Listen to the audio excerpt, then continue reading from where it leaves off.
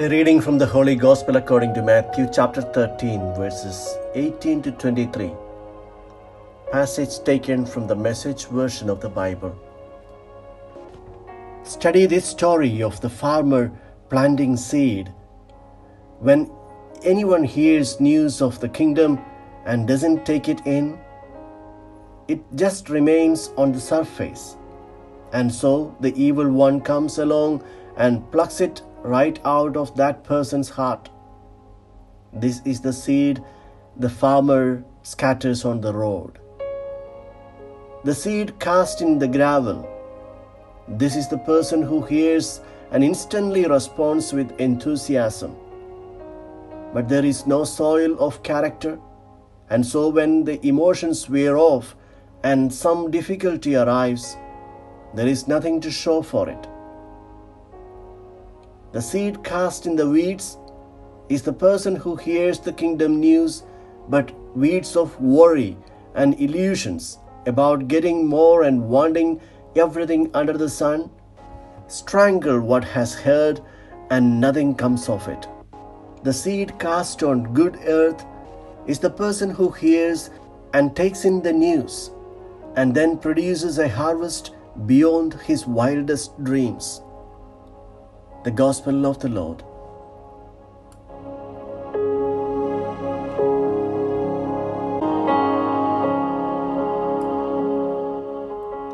Reflections on the Gospel according to Matthew chapter 13 verses 18 to 23.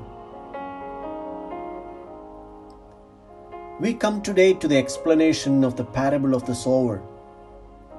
Many scripture scholars today believe that this interpretation to the parable of Jesus may be coming from the tradition of the early church. The parable focuses on the sower, while its interpretation looks much more at the soil in which the seed falls. The interpretation reflects the experiences of the early church as it tried to spread the gospel. The 4 different kinds of soil are taken to represent 4 kinds of responses to the Word of God. The explanation is also understood as an attempt to illustrate the various ways that people respond to words of Jesus when Jesus actually spoke to them. The explanation to the parable aims to help the disciples to identify the difficulties that the Word of God encounters in everyone. The failure in results depends neither on the seed nor on the sower, but on the type of the soil. It is not talking about 4 categories of persons, but 4 interior dispositions found in every person. Every person can have all these 4 different dispositions when he or she receives or responds to the message of God.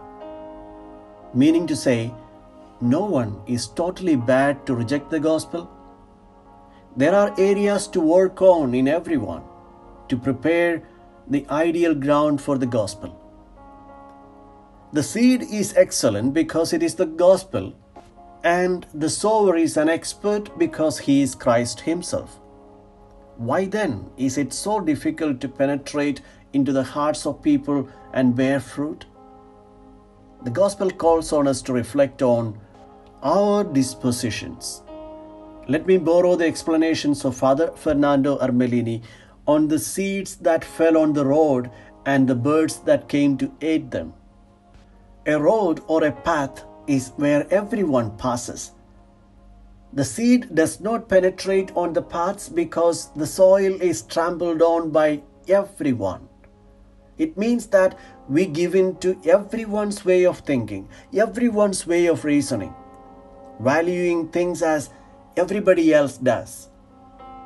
And this voice of everybody else is often not in tune with the voice of the gospel. And when we follow what everyone else says, even if the message of the gospel reaches our ears, it does not penetrate into the heart because the ground is hardened. It is trampled on by the logic of everyone. And the birds arrive. There is a lot of talk in the Bible about birds. In chapter 15 of the book of Genesis, the birds of prey represented the pagan people who wanted to divert Israel from the covenant with the Lord. What do these birds of prey represent today? Secularization, 1,000 distractions, permissiveness, nonsense circulating on our smartphones, the fashions that make us lose our minds, and we unwittingly give up the message of the gospel to the birds.